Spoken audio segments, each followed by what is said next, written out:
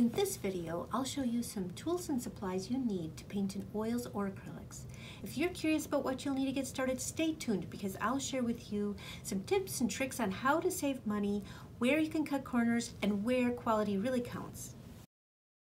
Hello, welcome to the channel. I'm Naomi and I paint for a living. You can check out my work on thierrysalgado.com. My goal for this channel is to not just have you copy me as I paint, but to teach you the underlying concepts of art so that you can have the confidence to start your own painting practice. So I paint in oil myself, and I'll be teaching you how to paint in oil. But most of the exercises and projects can be converted to acrylic if that's what you have at the house or that's what you're comfortable with. So let's talk about paint quality. When you go to the store and you look down that aisle, you'll see millions of tubes of paint, and it can be intimidating. So let's break it down and make it easy for you. There are basically 3 levels of paint in the acrylic world. In the oil world, there's 2 levels of paint.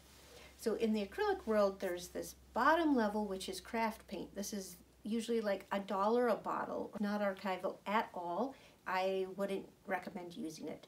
If this is your only way of being able to paint, then definitely use it because it's better to paint than not paint. There are 2 levels that look like artist paint, but this one would be a student grade paint and this would be professional artist level grade paint. 2 things that paint companies do to save money. 1, they reduce the pigment load inside the paint. So there's less pigment balls inside, floating around inside that binder. And sometimes they add filler in order to put in less pigment. Other way is they might try to switch out that pigment for a different one that looks similar. And they will tell you when they do that by putting on the name hue, H-U-E. Hue means that they took a pigment that looks similar to that and put it in its place. In the color straight out of the tube, it looks identical. But when you start mixing them, they will act differently. Student grade, it's okay to get started. It's okay if this is what you can afford. But after a while, you'll figure out that your colors just aren't quite as bright. And at that point, that's when you know it's time to upgrade to your professional quality paint. I'm all about saving money every which way you can, but when it comes to paint quality, one place where I feel like spending a little more is worth it. That's where quality really counts. So for your shopping list of colors, let's start here on the yellow end. This is a yellow that tends towards green. This is called cadmium lemon. You can also get Hansa yellow, H-A-N-S-A yellow. For the yellow that tends towards orange, you would want to get cadmium yellow. This could either come cadmium yellow medium or cadmium yellow deep. Then for the red, cadmium red or cadmium red light. Another one that works for that would be naphthol scarlet. For the red that tends towards the violet, I would recommend quinacridone magenta. You can also use alizarin crimson. The reason I don't recommend alizarin crimson right off the bat is that it can be fugitive if you don't get a permanent one. So make sure you find a permanent one if you're going the alizarin route. For the blue that tends towards the violet side, I'd recommend ultramarine blue or French ultramarine blue. For the blue that tends towards the green side, you can get cerulean blue. Another option would be phthalo blue. Then you will want titanium white. I've been looking for a set of split primaries. In case you don't have any paint at home right now, you can just order this one set and you're all done. I found them at several different art sites online, but they all tend to be sold out. However, I found one in stock, and on top of it, it's a super easy set. These paints are made by Michael Wilcox, the author of the book we're using, and this one says violet red, and it also says on the same tube quinacridone violet, which is the pigment color. This one says violet blue and ultramarine blue, and so the label makes them very easy to see where they fall around the color wheel. I consider these paints to be extremely high quality. Even though they're labeled as easy use for beginners, the paint itself is professional grade, so you get to really see the full range of mixing potential. There's no fillers other than need for consistency or drying time or things like that. So it's high pigment load and no hues used. It's the true pigment, and the light fastness is either 1 or 2 for them. These are just the scales on the ASTM standard, which is the standard for oil paint here in the US. If you're interested in this set of paint, there's a 5% off coupon with the link in the description below. Don't feel like you have to get this set of paint. It's just the easy button. But if you have some tubes of paint at home already, maybe it makes sense to just fill in what other colors you need to make up that set. Again, keep it simple, keep it affordable, right? Let's get painting. You only need 3 brushes. Like a wide one like this, flat, wide, a medium-sized one, and a small, thin one for detail. These 3 you will get by just fine. You can always accumulate more as you keep going along, but these would be a great way to get started. These are all made out of hog's hair. This is a synthetic brush, and so it's very stiff, and it will also work great. This sable one is very fluffy, and this will not work as good. This is more a good one for watercolor. Now let's talk about what to paint on. You can paint on many different surfaces. The thing you have to watch for is what primer they use on it. Most things are primed with acrylic primer, which is also sometimes called a universal primer, and that works on everything, as universal means. And when you go to paint on top of oil primed canvas, you need to use oil paint. If you use acrylic, it will slide right off. Here are 3 different options that you can easily get at the art store. Stretched canvas, canvas on a panel, it's like a board already, and this is a canvas pad. It's real canvas that has been already primed, ready to go, and it comes in big sheets. You can cut them apart. This you do need to tape to a board to make it easy to use. Or you can, I guess you can leave it right in the pad and paint right on it, but typically an artist will tape around all 4 edges down to a board, and then that can go in your easel or get moved around on your table. This is probably the most affordable option, and I highly recommend it when you're beginning.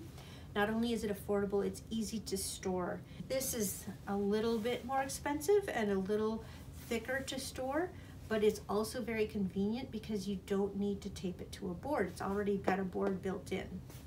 And this is maybe the most expensive and also most difficult to store. When it comes to an easel, I'm actually going to recommend that you actually don't get one unless you have one already.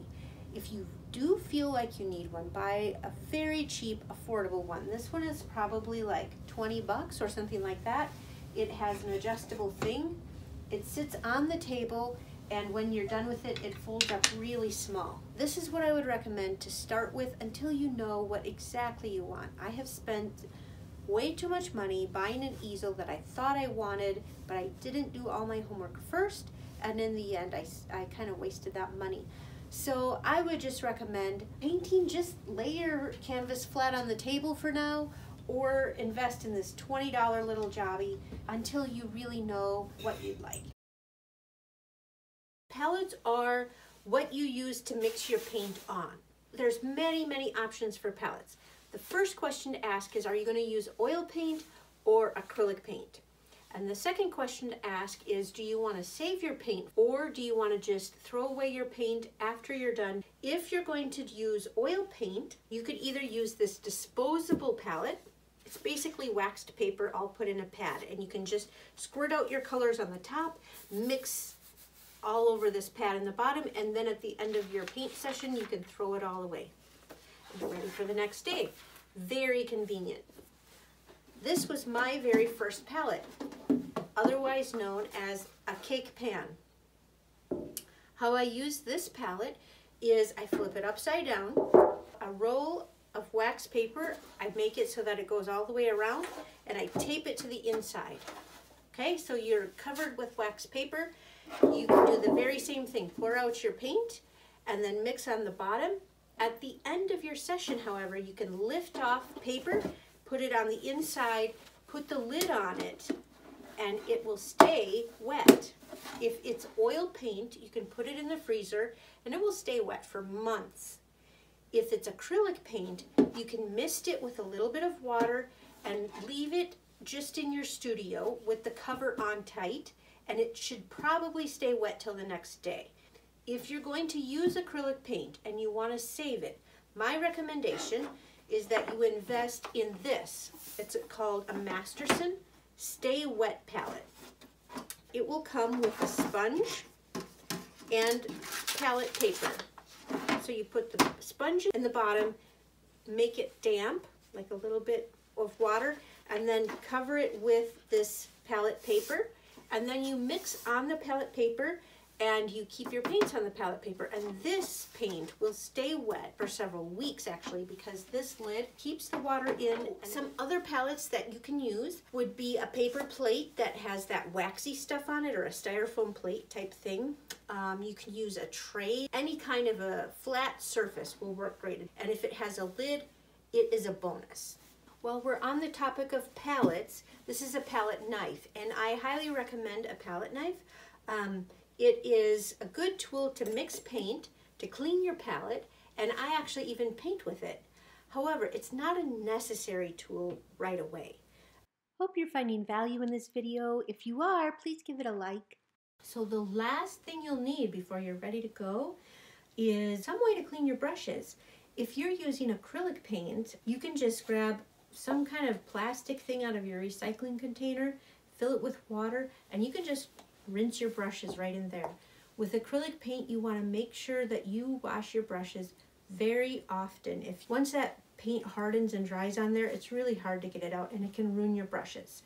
If you're painting with oil paint, you do have more time before you need to wash those brushes. In fact, you could wrap them in plastic wrap and stick them in the freezer if you're going to paint with them tomorrow. However, if you get ready to clean them, you need to cut the oil. The products used typically are Gamsol. This is made by Gamblin. And this is Terpenoid. It's made by Weber. They both are odorless mineral spirits. Most of the toxin has been extracted out. There still are slightly toxic to where you have to be a little careful. So what I like to do is just keep it in a jar like this with a watertight lid, and then only take the lid off when it's time to clean the brushes, and after the brushes are clean, put the lid back on. So you'll have a plastic bag handy and a roll of paper towel handy. So those are my recommendations for when you're just getting started. As you go along, of course, you'll add more to your setup. In the beginning, it's best to just start with a very bare bones investment, see what you like and learn as you go. So if you have further questions, please ask them in the comments below. I'd love to answer them, and I hope you have a great day. Happy painting! Well, time to do a little editing today. And my studio assistant is busy looking for treats. He doesn't know that I have one right here. You want to say something, Waddy? Hey, Waddy, can you say hi? Oops. Yes, you can. Can you say hi? Say hi again. Oh. Bless you. Bless you. Bless you. That's his indignation because he thinks he needs the treat. Say hi. Hi. Good boy. Woohoo. Good job, Watson. Say goodbye.